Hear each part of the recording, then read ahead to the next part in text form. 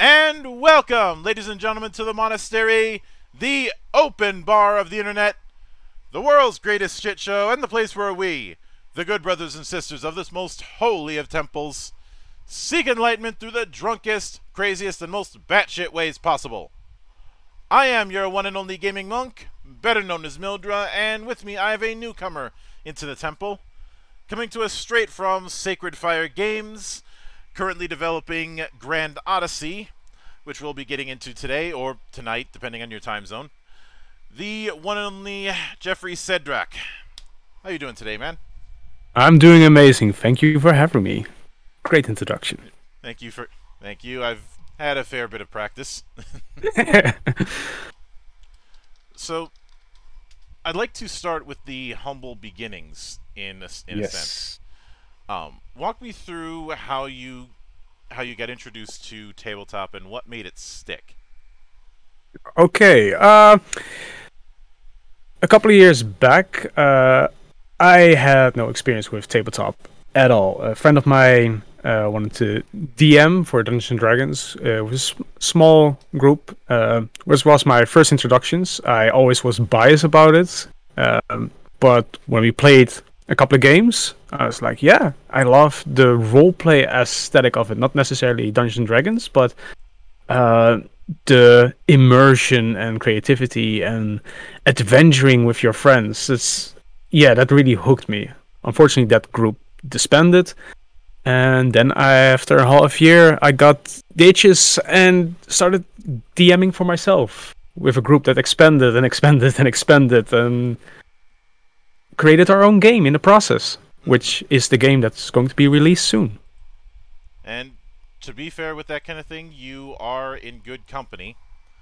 Yes. I've mentioned this in the past, but there's a handful of games that kind of started out as originally a bunch of house rules for another game, then got out of hand. Definitely. I'd say one of the biggest examples of that sort of thing is RandomTalkingBush. RandomTalkingBush. Let's see, Shadow Against the Demon Lord by one of the other creators of Dungeons and Dragons. It's also a very good one. I don't know if that started out as a bunch of house rules that got out of hand, because I haven't spoken with the devs, but I know that's what happened with RandomTalkingBush and with Chivalry and Sorcery. I could see it happening with Shadow of the Demon Lord, but I haven't spoken to Schwalb, so I can't say for certain. Yeah, it's just from stories that I've heard. It's from speculations. Like, he wasn't agreeable where D&D was going. Which I can see that, because that's what happened with Chivalry and Sorcery. The guy who's responsible for that, he felt that it wasn't covering the medieval aspect as well as he would have liked. So he said, so if you want to get anything done right, you got to do it yourself. So he did. Absolutely. I 100% agree with that statement. And with given that when I was looking at the art, I couldn't help but notice some interesting influences. Yeah. What have you noticed? There's a lot of Easter eggs. I kept getting with some of the art style. I kept getting a Bakshi vibe, Ralph Bakshi. Wasn't really part of the inspiration, but I'd say that and perhaps a bit of Don Bluth. That is more of the artist input. Yeah. Yeah, but since fantasy can take a lot of directions, despite what some D&D adherents would try and argue with me about. I'm a bit curious what sort of fantasy works served as an inspiration for you when it came to creating Grand Odyssey. Not necessarily a single point. For me, Grand Odyssey is a journey for escapism. for mostly as my friend group of neurodivergents, colorful group of interesting mindfuckery, which is always a good time to have on the table. We go all over the place. It's not just one particular genre. There's also sci-fi and medieval and fantasy, but different versions of magic. But my core, which is also the core of Grand Odyssey, is mythology and ancient human culture. That's what I really use as a basis, and try to use the lost past as an homage to give that a chance to re-emerge, especially in this time that more and more people of Wiccan and pagan and Grecian mythology comes to surge up. I wanted to give it a little boost from here. You can escape into that time period. It's okay. Nobody will shun you anymore. That's in the past. Now, with that in mind, given a lot of the things that kind of came out of the path of evolution between what you were playing before you started creating, I'd like to ask about the Rome that all roads lead to. In this particular case, are you using a D20 as a core mechanic, or do you have a different core mechanic that all roads lead to? No, it's a D20 game mechanic. To just keep it simple, it is the most popular one. Other dice system works fine, but it is a D20 system. The focus is more on the D4 than the D20, but every check you make is a D20. Just out of curiosity, why the caltrop? This is more of mathematics to don't get a power creep in a sense, because the things when people want to role play, and if you have the introverted people, because I have a couple of those, and to challenge them into role play is very difficult for them because they felt held back. So I introduced the system from, all right, you can just roll a stealth check as you want. Like, you want to roll stealth? Sure. But if you take steps by saying from, hey, I have this and I have this, I can give you a boost for that. So I made a introduction explanation video of a rogue going off the party with a paladin, climbing out of the sewers and going for a target. It's like, I'm going to move from shadow to shadow. I'm going to hide myself in my dark cloak. And then I'm going to mask my footsteps with his rhythm, so he will not notice me approaching. So I will say, all right, that's 3 different things. You are very skilled, so I give you 3d4 on addition to your stealth check. But this can also backfire, because the DM can say, well, first, you're moving from shadow to shadow, but your paladin friend has a torch. You use your cloak to mask yourself, but you just came out of the sewer. He will smell you before he can see you. But you are skilled enough for the footsteps. So that will be 2 disadvantage d4s and 1 advantage. So all in all, only 1 d4 subtraction. So you allow the player to roleplay their things without realizing they're roleplaying. It's a little trickery. And my introverted friends loved it. They are now roleplaying like the best of them. Now, with that in mind, since you're using, as we in the temple call the most ubiquitous role playing games, DNA on some levels,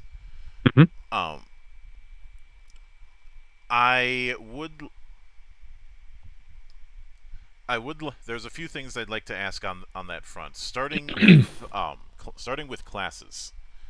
Yes. Now, I know that you have it sounds like you have a bunch of classes and subclasses that you're working with. But let's address the multi-classing problem, because a lot of games, this is one of those things that they struggle with. And I'm curious how, because a lot of times with multi-classing, you're taking a lot of disadvantages to try and get some kind of advantage. Yep. Um, or there's way too many hoops that you need to jump through in order to make a multi-classing work, and a lot of traps looking at you through That's correct. vision. How are you approaching multi-classing, since customization seems to be one of your battle cries? Yeah, customization is definitely a top feature. So, unlike Pathfinder and Dungeons and Dragons, who has a limited set for a skill, like you need to be a Dex 13 for a rogue, I toss that out of the window. You don't need that. Because if you want to play a shitty rogue that fumbles their lockpick skills, you can do that. If you want to play that, go ahead, do that. Another thing is, like, at level 4, at every 4 class level, I keep that the same as D&D, because it's a very easy way to add features, is when the ASI kicks in. So you can do the same thing with the +2 ability or a feat, but in addition, you can also choose, I'm going to add a total of 3 points to add to my skill tree, like 3 points on my stealth, or 1 on my stealth, 1 on survival, 1 on knowledge, for instance, or harvesting, whatever you want. Or, here's where the customization kicks in. At level 4, you can take a subclass feature of any other class. Which means as a rogue, you can take a barbarian subclass feature from level 3, but only from level 3 to keep that balance. At level 8, you can take a subclass of level 6 only. So there's a limiter, so you cannot go all hams, but it gives the variety of subclassing. We call that alter classing, because you're not multi-classing, without sacrificing your main class. You can still go to the level 20 with their game-breaking capstone ability, without sacrificing that, making unique characters. But in a sense, you cannot be a very powerful creature of a specific subclass, like if you want to play an assassin, because I have skills at level 3 for the subclass, 6, 12, 14, and also 19. With the subclass features, you can never get the 19 capstone of a subclass with this skill, only if you pick that specific subclass as the main class. So you will not feel like, yeah, but now my subclass gets stolen away. No, you have the capstone ability that is completely overpowered. So you will feel the best assassin compared to the other wannabe assassins, in a sense. So you will not feel like, all right, I'm jumping through all these hoops to get the thing. It's like, no, you get the ability to choose. Do you want it or not? And that's it. Now, the other thing that I wanted to address, because with the way combat works, one of the obvious questions about martial classes is already addressed, but I do want to address the magic question a bit, because are you using the same spell charge and spell per day kind of approach? Nope. Thank the Lord for that. Nope. I have. I don't know if you still agree with that, but I have a mana system. I'm perfectly fine with mana system. I did not like the Vancian model when I started role-playing games, and that has not changed over the years. No. It's a fun, easy mechanic for people that are beginners. Like, I see D&D 5e as a starting point. Like, I wanted to go in, this is easy to understand, easy to follow, but now I want more. And that's the game that I'm creating from. I want more. This doesn't make sense for me at all the points. For me, I've talked about this in the past, and I'll probably keep talking about it as long as people keep insisting that there's nothing wrong with the Vancian model. My issues with it have been twofold. One, it is very much an artifact of what came before, specifically chainmail. Yeah. 2, because of the whole limited thing, unless you take a long rest, you can very easily end up with the what I like to call the rainy day paradox, or you ever have one of those I like people that. who holds on to all their mega elixirs in, say, a Final Fantasy game, even though Hmm. thinking that they might need it later, and then For the they're final boss, yeah. and then they don't need anything. They'd be like, "Huh, all right."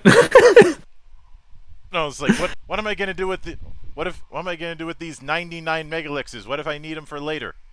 It's like I could have used it in so many fights. That's just, and why? And and everybody else is like, dude, this is the final boss of the story. What the hell? Yeah, no. But that's also where you have that also creates the Nova problem, where people just unload save all the spells for the B bag and then just unload all of them. Yep. But the other issue that I had was more of a narrative one. Mm-hmm. The Vancian model is called that because it's based on the magic system that's used in the Dying Earth books by Jack Vance, which works in that setting because magic is treated as this uber complicated form of mathematics, and Dying Earth is more swords and sorcery than high fantasy. But when magic is more or less everywhere in the setting, but not quite setting that stuff like D&D and Pathfinder have, it's a little harder to justify. Yeah, no, I completely agree with that. If a system seems fun, you need to really think like, is this the system that would work for me as well? And how would people react to it? The long rest fix everything is not correct in a story sense. Like, basically what it's saying, like, oh, you lost almost your arm, but now it's fully attached after a little nap. Like, if it's like a wizard or like a regenerative power or something like that, okay, sure. But if a fighter has no magical abilities, he's just like, no, I just sleep it off, literally. Which is that's always funny to me because I will hear from the grogs who I keep picking on about how more modern games feel too video gamey, and I always respond, "Do you not know your history?" Because it's not like the gold box PC games weren't a thing. Yeah. Or some of the craziness that happened in stuff like Wizardry or Might and Magic. Especially in the later games where you think you're doing a high fantasy adventure and then all of a sudden aliens show up. Yeah. I mean, if you can fling it or wing it properly, you can do like the D&D with mind flayers. Yeah, there's still fantasy creatures and all that, and they're also on the caves, in the caves on the ground. So, not completely alien. But yeah, there's also the fact that one of the most popular original era modules is Expedition to the Barrier Peaks. I haven't played that one. Which has a alien ship with with full-on ray guns and everything. Oh, okay. I don't want my players to find that.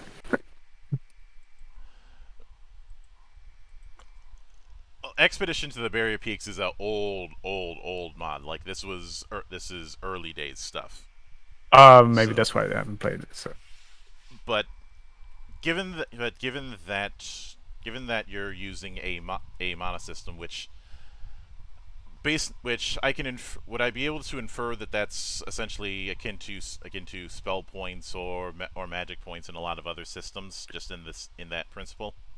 In a sense, yeah. You can see it like a video game static, like you have your health bar that has a number and we call it spirit bar. Mm-hmm. We call it spirit for a reason, like the spirit and the flow of energy, which is also magic. So spellcasters can use it, but also martial classes, because they're using their inner fighter spirit. So they can use special techniques like a full-on spin attack, like a blade, or a lunge attack, going more in hemo practices. Like I did a lot of research about combats and armor and weaponry.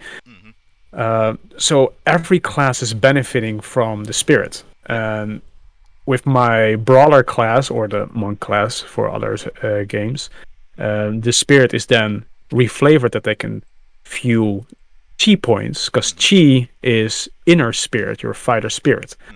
So that makes sense to make it spirit. So every class is benefiting from it. Now, taking that into account, how easy or difficult would it be for someone to play a Gish? If you're not familiar, Gish is a shorthand for characters who can both fight and cast somewhat effectively. You can definitely make characters like that. I have 2 of my players that did an alpha test with that, who basically made a blade singer, which is fun. And he tried to break, like, my assignment was literally from break my game, do not hold back.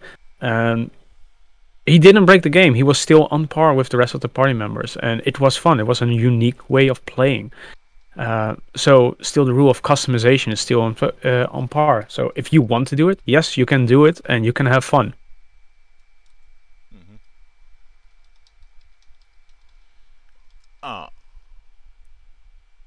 Now, with that in mind,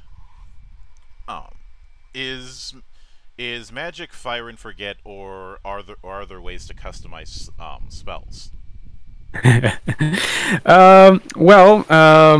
In the core rulebook that's we're mostly talking about, because that's the one that's being released, that is actually a compressed version of the book that I actually wanted to create. But I have spoken to Dave of Nerdarchy, and he gave me the advice to keep it small, create a community, make it cheap so everybody can get into it easier, and do not do the game thing that make 3 books that you need to buy to play the game. I wasn't planning on doing that, but I got his advice and took it in consideration. So I made the core book, which is very limited. So there will only be 3 races in it and 4 classes. However, the actual book that will be released later, when this is getting a little bit of traction and making community, will have 15 classes in it, 15 unique classes. One of which is the sorcerer, and it's not like the D&D sorcerer. The sorcerer in my game is, here is a table of spell circles, and depending on your level is the amount of spell circles you can combine, and literally it says create your own spells. There's a table of what damage it does, how much spirit you can put in to make it stronger, and you can at low level make insane powerful spells, but then you're out of spirit and cannot do anything until you rested for so many days, because you need to roll for every hour of rest. So yeah, you can be very powerful or extremely weak. It's more like the creativity of the players. Again, focusing on the creativity. So yeah, customization and creating your own spells, definitely a possibility, but in the next book, not this one. And with that in mind, there's a few archetypes that I'd be curious what would be the rough equivalent in your system. Yes.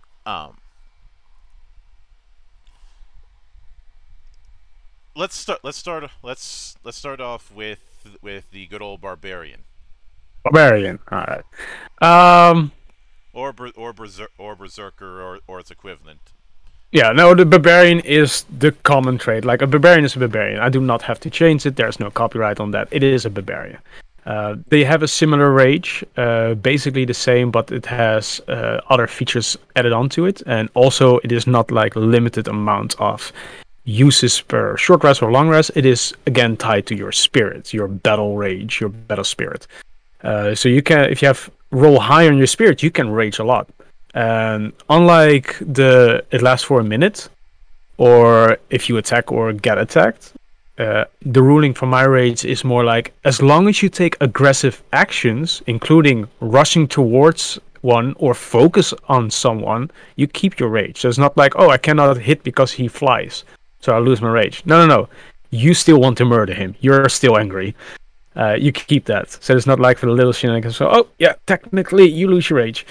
That's one change. And the other one is that the Barbarian main class focus on critical damage. They really focus on the crits. They can, at high level, do insane amount of damage when they crit. Mm-hmm. So that is the focus of the Barbarian. Yeah. Critical damage. So they're a crit fisher. Yes, definitely.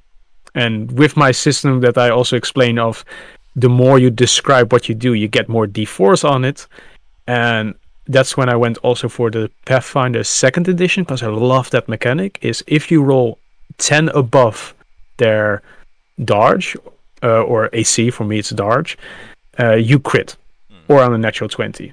So if you have a party that supports the Barbarian, they can crit every attack. Yep. Now, this one might be a bit out there, but given the multi-genre approach, could someone do a artificer in your setup? I have a mechanic, yeah, and the subclasses of the mechanic, because unlike D&D, who has spells that are, say, like, yeah, these are the spells, and you can reflavor them. I made a set list that they can do of creating gadgets. Mm-hmm. They're using gear bits to create things, and they have a certain cost, and they can easily collect them just like gold coins for the rest, but they can literally, like, oh, here's a dagger, nobody used it, I dismantle it in gear bits and make something awesome. Mm-hmm. So they can make tools and items and grenades and whatnot, or headlights and give that to players who doesn't have dark vision or something like that. They can literally suit up the party. Mm-hmm. The fun thing are the subclasses of the mechanic, because they have the cyborg that can literally create limbs for also other player members, because you can lose limbs. The battle mech, I don't think I have to say what that does. And the last one is the deployer that literally makes swarms of drones that fight for you. Mm-hmm. So yeah, that's a little bit my take of the artificer. Mm-hmm. So not half scientist magic, it is full on science. Which I'm perfectly fine with, because trying to do the science magic with the canon artificer, the problem with that is that there's a ceiling in terms of what settings you can put that in. Yes.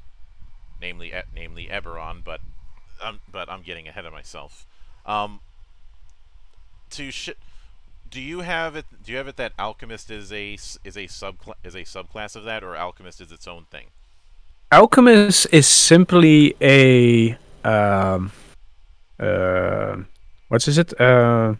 a profession. Mm-hmm. Like, just like backgrounds, you can also get, depending on your backgrounds and upbringings, because those are also character creation things that you get bonuses from, you can get a profession, or can choose a profession. And Alchemist, or the Alchemist set, is one of them, and you can be trained in it or expertise. So you can get a full list on potions and recipes of how to create these potions, how long it will take, what is the cost of these things. Literally every potion that I make will have a set of ingredients and how to create it. Focus of my studies about Wiccan and all that. Yeah, I can certainly get behind that.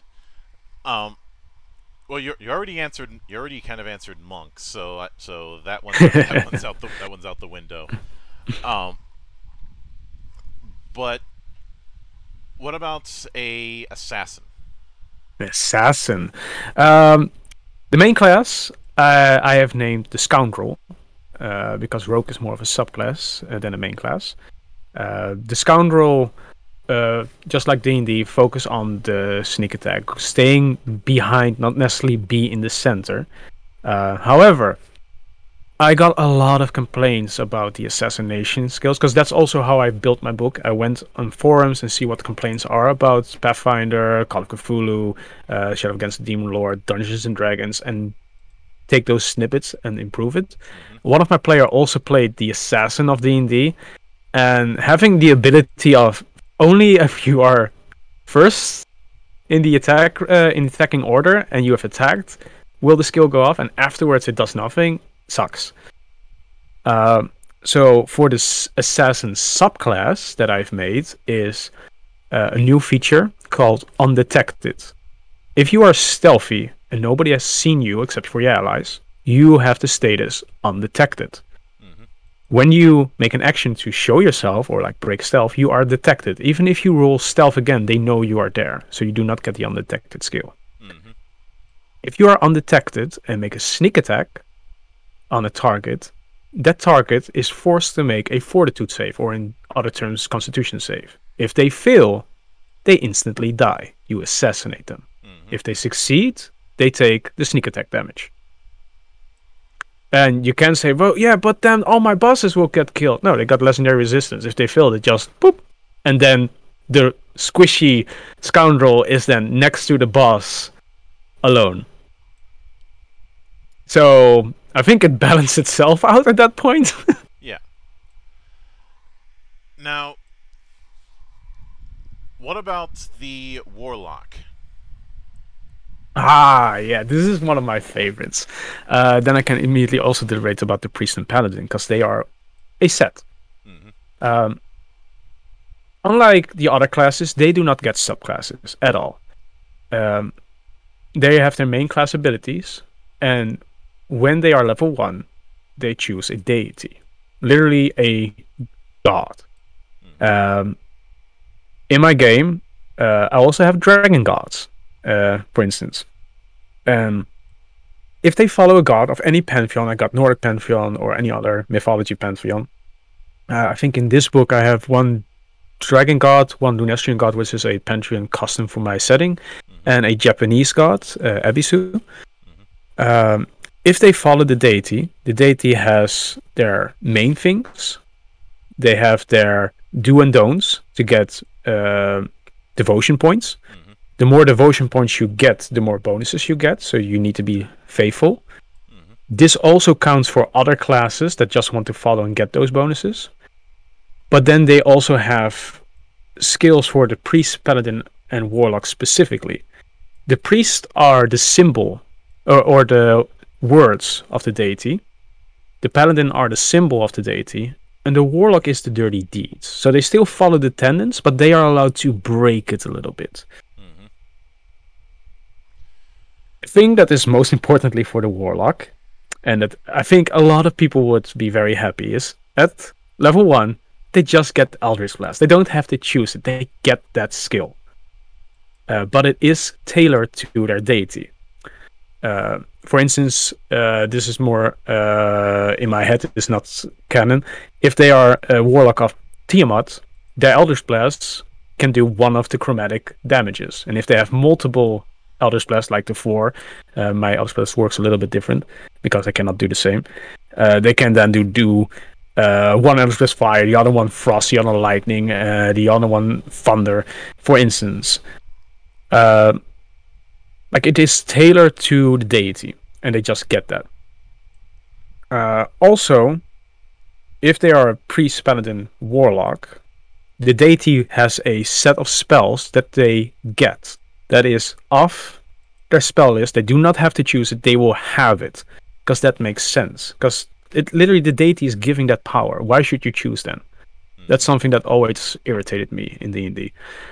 Because it is your custom deity. It is your deity. Why shouldn't you have it? Yeah. And you don't have to use it, but you have it. So that's the Warlock Priest Paladin. Taking that into account, one of the more popular subclasses for Warlocks is Hexblades. Oh yeah, Since Warlocks in your take don't get subclasses, how would you handle the equivalent of a Hexblade in your system?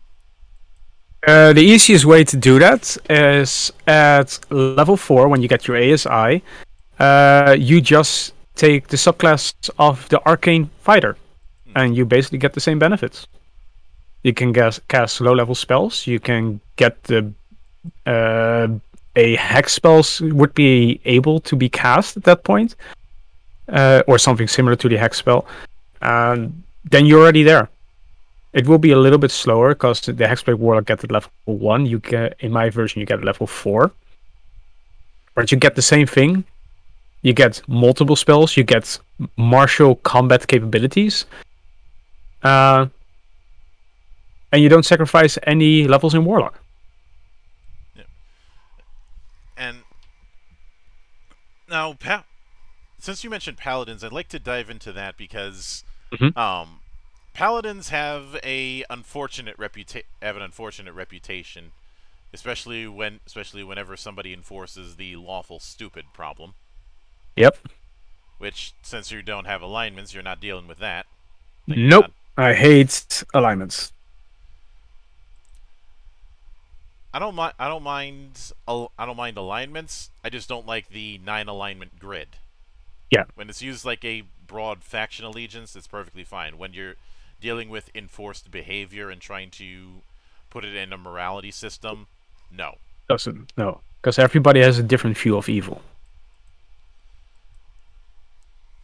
Plus, I firmly believe that the alignment system was never meant to be a morality system. It was meant to be which part of the cosmos likes you or hates you. Yeah, more of the deity parts, because it doesn't do much of the rest. It's more like a barrier between Fae, Fiends, and Celestial, I think. It's... I from everything that I've seen, it's very much... I think it was outright stated that the big inspiration was the Law and Chaos pantheons in Moorcock's Eternal Champion books. I cannot confirm that. I do not know. He was the guy responsible for Elric of Melnibone. But when it comes to paladins, do they have to do the whole choice of deity thing just as well? Same as the priest and warlock. At level 1, you choose a paladin, a deity. But because of the very large plethora, you can do whatever you want. Like, I have evil deities as well, so you don't have to be the lawful good one or anything. It's just like every deity has a do or don'ts, or else you're gonna lose devotion. Other than that, do whatever you want. Like, just don't break the rules of your deity, and it's fine.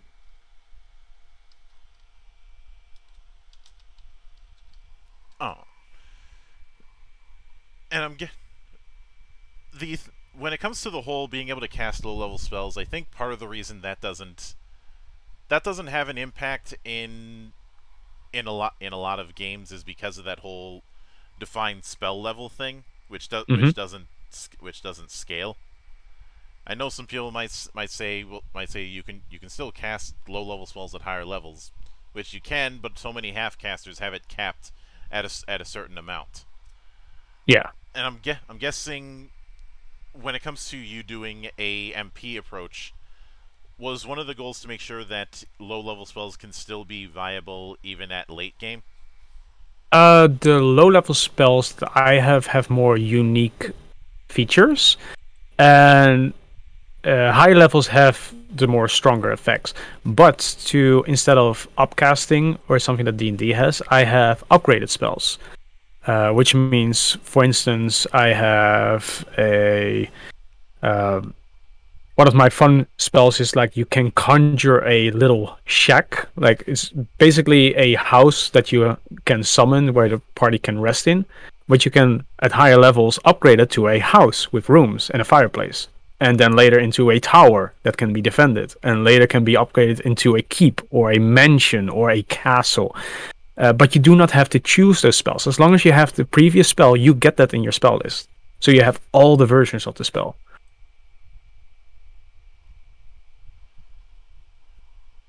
Now, with that in mind,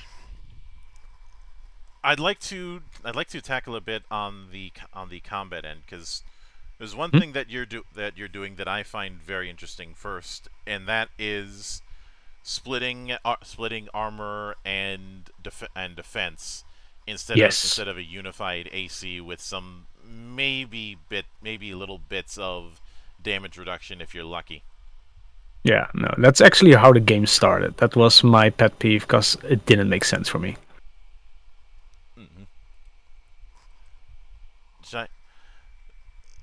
And I've seen it in some other works here and there, but it's one that I wish would become standard, because in doing that you're able to better create a dividing line between say a heavily armored fighter and a slightly less heavily armored thief, or just a fencer. They're still armored, but they're going to be relying more on not getting hit than tanking it. Yeah, and then it's a choice from, do you want to risk taking a lot of damage when you get hit, or you're going to play it a little bit safer and taking some armor and take a couple of hits, but only subtract 1 damage off your total hit pool. Mm-hmm. And I'm guessing when it comes to the action economy, you're doing a variety of actions instead of just movement, standard, bonus. Yeah, I have 3 forms of well, technically 4, but 3 forms of main action. One is a full action, which is a combination of the main action and the talent action. Talent actions is something you are very skilled in. That is mostly skills that are tied to your main class. Think of the rage abilities or special techniques of fighters or monks or brawlers in my case. The main actions are the general actions. That can be a movement action, that can be an attack action, that can be a use action, that can be a grab action, that can be whatever. There's an entire list that I have. All these things are main actions. If you combine those two, you can do a full action. Those are more like very powerful skills. They are meant to be only used or cast once per round because they are very powerful. For instance, one of the things that I've created with my version of the sleep spell, it is a save instead of hit point based. So you can use it still at high levels without upcasting it. It's just your save against your spell save. But it can be very broken if you have a multiclass of a fighter, have 2 main actions, and then an action surge, so you can put everyone to sleep in 1 round. So it is a full action, just like, no, it doesn't care how many main actions you have. You need also your talent action to combine it with. Mm-hmm. And when it comes to attacking, since you had mentioned doing some research, I'm guessing that you are not doing any sort of basic attack. No. Well, you have your basic attack if you don't want to use your spirit, because you need to keep in mind as well, from if you have no spirit to do fancy things, you still need to be able to attack as a fighter, or else you're useless. So if you're low with all your spirit, you can still just swing your sword, or swing your club, or hammer away, or shoot with your bow. You can still do that. But if you want to do powerful strike or a launch attack, like an enemy is just 1 square away from you, you can still do a launch attack without attacking of opportunity or getting into their melee range. You can still do that. Or if you're surrounding a spin attack to attack all of them around you. So there are standard attacks still, because you need to be able to do that if you are depleted. You should not ever be useless. But there are more focus on special techniques. Mm-hmm. Now, with all that in mind, since you mentioned doing a lighter book before you're doing the heavier one, Yeah. For that lighter one, what are you shooting for as far as page count? I thought I was going for 200 pages, but right now I am at 133, and I'm pretty much done. I'm just finishing up the last pages of the monsters, and since I have so many pages still left, I'm going to do a little bit more detail and flourish. So I think at most 140. Mm-hmm. It is very light, very compact, and with the very specific view of readability. Because I don't like what most modern books have, that you have a text that goes down half. It starts half a page and it goes down and goes half another page. There are only two rules on another page, so you might overlook it. Mm-hmm. If you go on my book and you go to the fighter or martial class, it will be on 2 pages. Both pages will be in front of you. You don't have to look on any other pages. Those 2 pages are all the information you need. Next page will be the mage. Mm-hmm. That's it. It's readable. You know what you have, and it's easy to understand. Mm-hmm. Well, I will be looking forward to seeing how it develops. But with all that said, I would like to sincerely thank you for taking the time out of your schedule to come all the way out onto my show and enjoy the madness at play here. Absolutely. Sometimes you need a little bit madness to keep a bit sane. Yep. And anytime you see fit to return to the temple, the door is always open. I would love to come back anytime possible. As I often say around here, drinking is not mandatory, but it is encouraged. Hear, hear.